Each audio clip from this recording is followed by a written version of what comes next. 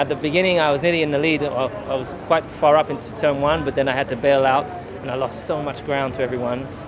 But anyways, I worked my way back, and yeah, it's a great feeling. I'm just glad that I brought it home. It's already very hard to pass, but also today, because of track conditions or whatever, the tires were graining a lot, so you also couldn't really push or stay close to someone. And then all in all, of course, to come away with second here was, for us at least, very important. We did a perfect start, risked it around the outside on Lando. We did a very good steam management on the hard behind the traffic, and then we managed to push. We were on course for a reasonably comfortable P3 before the rain came and made everything a lot trickier, but still managed to make it. Pretty happy. Like, obviously I started fifth, got fourth, so the points were better than what they were on lap one. So it's one of my better results this year for sure. So I think from that we'll take the end result. Luckily, obviously it's about decisions, and I think we made the right decision. Although I tried to stop one lap earlier. With that would have been on the podium, but I think the team wasn't quite ready. Some people stop earlier, some people stop late. I think Lando and myself, we lost a lot of places. Charles as well, Perez as well, and some people got very lucky, and they are up there in the podium. Yeah, tough one. But on the positive side, I guess I got a couple of points, and Daniel did a good job as well. So for the team, it was still a decent day. Luckily, we made a good right call. Felt that it was too wet already, and we were one of the early ones to come in to change tires, and it paid off in the end. So. Yeah, it's obviously very disappointed. I think we were extremely unlucky today.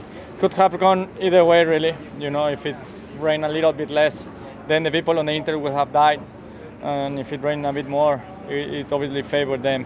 I don't think we could have expected much more, to be honest. We know the pace of the car.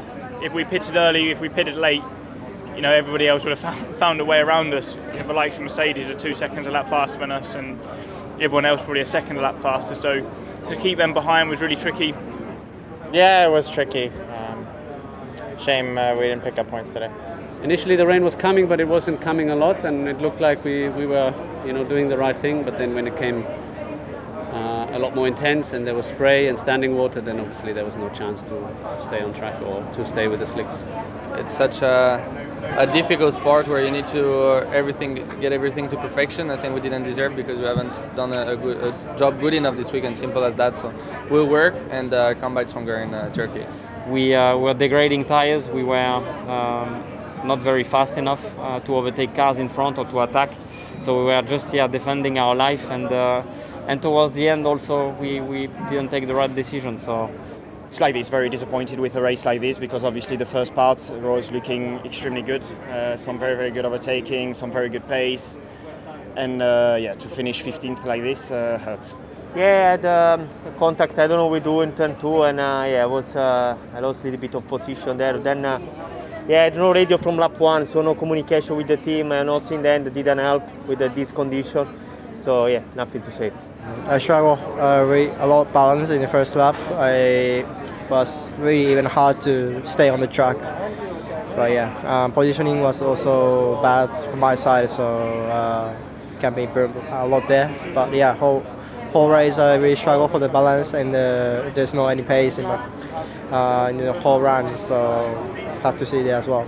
It is what it is. I think we as a team made a very good call to go into this at one of the very first cars, and we gained quite a bit of time back. I mean, it was fun to overtake some cars that I would have never been able to overtake, like Ferraris and Alphas. But nevertheless, we know where we stand.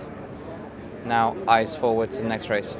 Yeah, I just got caught out on the slicks and just got one big snap, and just no stopping power in the spin and into the barrier. And there was some damage. I'm not sure to the extent, but I think it was just not worth the carry on, because we weren't playing for anything in the end. We were so far back from just getting stuck behind Nikita on the opening stint, and the race kind of came undone there.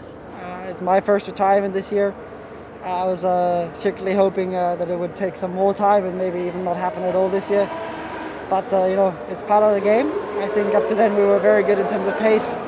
The car felt really good out there, so lots of positives to take away.